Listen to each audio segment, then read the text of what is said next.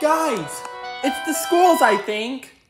Hello, the following is an important message from your school. To hear the message now, press 1.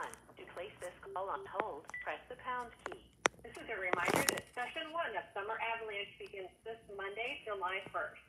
Week 1 will run Monday through Wednesday only due to the 4th of July holiday.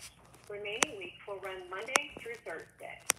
Middle school students will attend the program from 8 o'clock a.m. to 1 o'clock p.m., and program hours for elementary students are from 9 o'clock a.m.